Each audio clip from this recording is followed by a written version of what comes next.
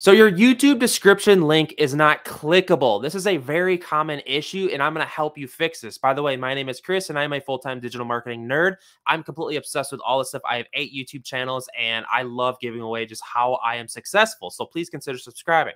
Let's get into this. So your YouTube description link is not clickable. So the 2 common issues that people screw up with this is, let me show you here. So if we go to this YouTube video, what I was trying to do here, if we go down to the description box here and you click show more, the idea here is that as creators, we want to do things. We want to put links in this description box of this YouTube video for multiple reasons. Maybe you're affiliate marketing. Maybe you want to add your social profiles. Maybe just whatever it is you're trying to do, you're trying to get people to click on those links and they're not clickable. So let's get into this. So what I was trying to do here in this description is have people add my Facebook profile. And I was trying to add this link, right? And it's just not clickable. So one of the first mistakes people do here, let's click edit video.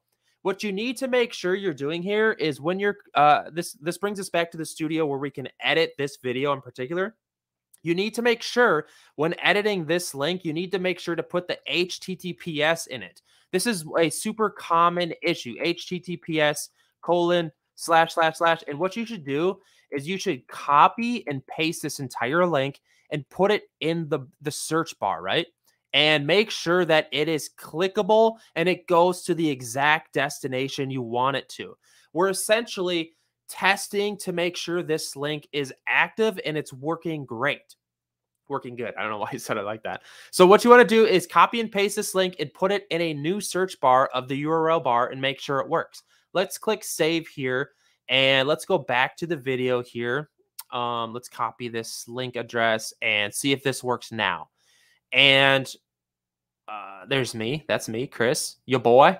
So then now I click show more in the description box and you can see that this is now a clickable link